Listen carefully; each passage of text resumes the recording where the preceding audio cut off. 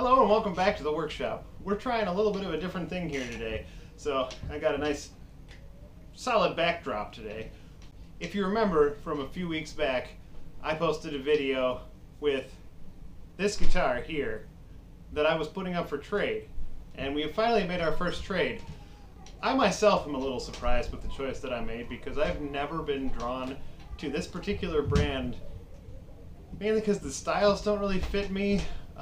The hardware is not anything that I'm usually seeking after, but I figured for the sake of doing these trades that why the heck not? I'll give it a whirl. So what I got here today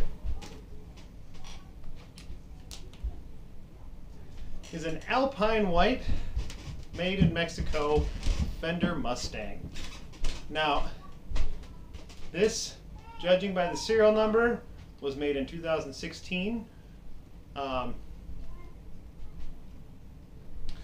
These generally ran for around $550 new when they were around. I don't believe they make this one in particular anymore. This one has that tortoiseshell pickguard and P90 pickups, which is, like I said, not the kind of hardware that I normally seek after. But I figured, why the heck not? We'll give it a whirl. The only thing that I have done to this is that when I first got it, I realized that the fret ends, though not razor sharp, were protruding off the edge of the fretboard. So I went ahead and I took those down, and this thing surprisingly plays like a dream. Like I said, I've never been drawn to Fenders, and granted this is a made in Mexico Fender, but a Fender nonetheless. It's never really been the style that I've found myself comfortable with, so I've never immediately gone to the stores and say, hey, I need that Strat or I need that Telecaster. The Mustang to me is kind of a hybrid between the Telecaster and the Stratocaster, in my opinion. I know I'm probably going to get a lot of flack in the comments for that, but it's got that Telecaster style, you know, hardware layout, but with the horns like a Stratocaster, and it kind of feels like a smashed version of the two. Without further ado, let's plug this bad boy in. And this is another feature that I have never been fond of in guitars, is having your input jack directly on the front of the guitar. I find it ugly when you're playing. The only way to keep it out of your way is to put it through the strap, kind of like this, so that it's out of the way. But even so, you still see this tail. And for me, SGs are the same way too. I don't mind SGs, aside from the fact that they're top heavy, but that was one thing that I wish the SG did not have, was a front-facing input jack. Well, without further ado, let's plug it into my trusty old Micro Q here. I love this little amp for a 10-watt amp. This thing pumps. And we'll go through some of the sounds.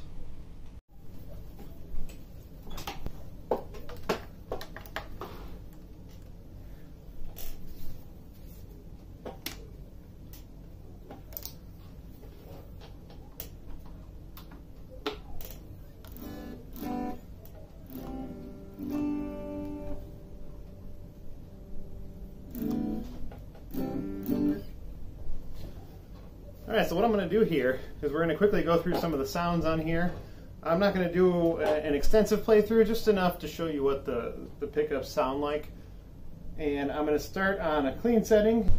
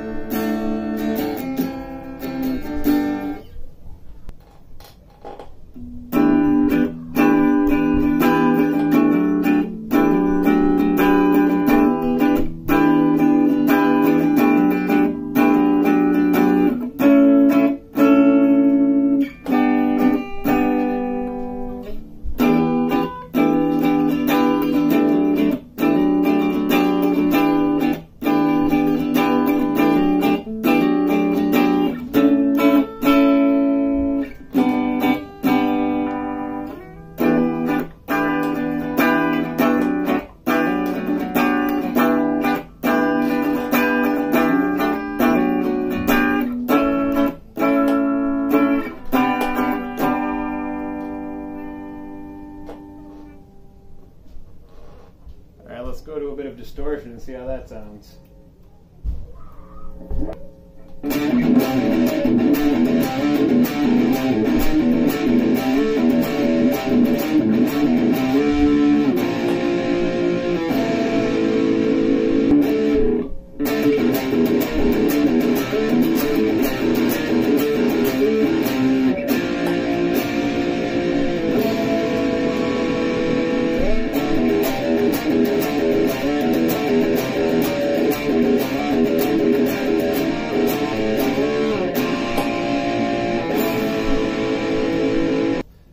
Well, there's a little bit of the variance in some of the hardware in this bad boy here.